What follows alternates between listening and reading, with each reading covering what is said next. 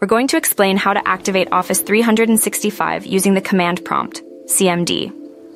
This method isn't the standard way, and Microsoft generally recommends using their graphical installer, but it's useful to know, especially for troubleshooting or automation. Keep in mind that this method requires you to already have the Office 365 installer downloaded and ready. You'll also need administrative privileges to run the CMD commands. Let's get started. 1. Locate the setup file. First, you need to find the Office 365 setup executable file. This is usually a file named something like setup.exe, or similar. Note the exact path to this file. We'll need it in the next step.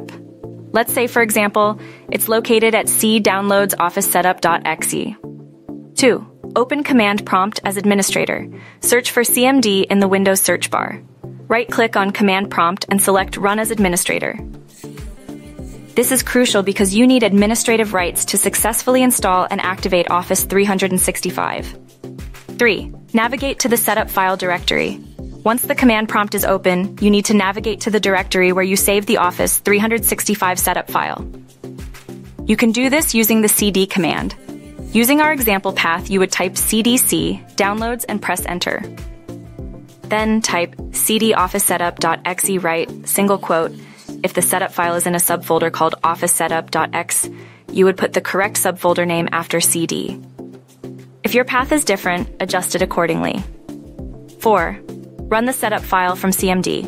Now, type the following command, replacing c downloads office setup.exe with the actual path to your setup file, c downloads office setup exe/configure, your _product_key. Replace your _product_key with your actual Office 365 product key. You will find your product key in the email or confirmation documentation associated with your Office 365 purchase.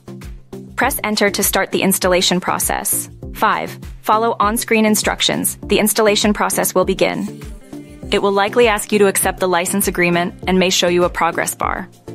It's important to follow the on-screen instructions to successfully install and activate Office 365. There might be some options to choose your installation location and other preferences that will appear during the process. 6. Activation check. Once the installation is complete, Office 365 should be activated automatically using the product key you provided. Verify the activation by opening any Office application, like Word or Excel, and checking that your license is valid within the application's settings. 7. Troubleshooting. If you encounter any errors, double-check the path to your setup file, ensure your product key is correct, and verify that you are running the command prompt as an administrator. You can also consult Microsoft's support website for further assistance with specific error codes that may appear. Remember, this CMD method is not always the easiest and might not work under all circumstances. If you experience difficulties, you may find it easier to use the standard Office 365 installer through the graphical interface.